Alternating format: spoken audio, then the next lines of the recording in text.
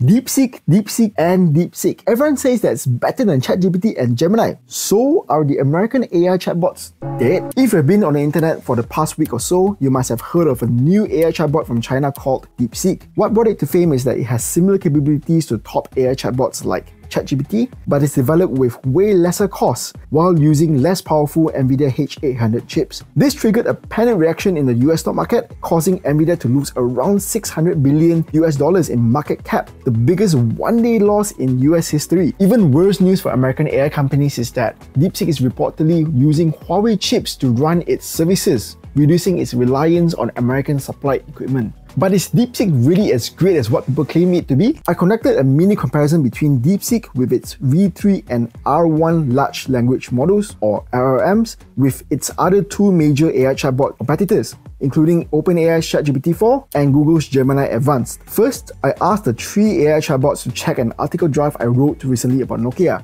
and see what comments they have towards it. This is where I got a bunch of server-busy replies from DeepSeek, especially when using its V3 large language model. This is probably caused by the overwhelming amount of requests it was receiving from its users and the cyber attack it suffered in early January this year. So I asked DeepSeek to check my article draft using its R1 LLM instead, which answered me in a very human-like way, spitting out its entire train of thought as if it's a person speaking. When compared to ChatGPT and Gemini, I found that DeepSeek gives the most in-depth criticisms.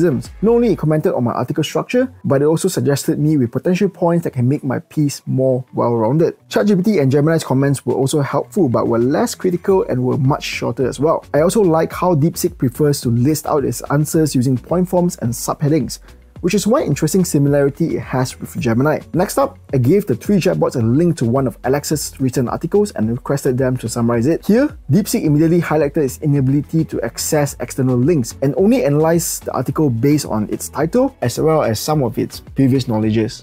In this case, ChatGPT and Gemini both had a major upper hand. The same trend also happened when we asked DeepSeek what happened to NVIDIA recently. Both ChatGPT and Gemini did a great job in explaining what happened to NVIDIA recently, including its stock market crash as well as the challenges it's facing in the AI realm. DeepSeek, on the other hand, hit another hurdle caused by its knowledge cutoff in October 2023, causing it to not have any knowledge about recent events.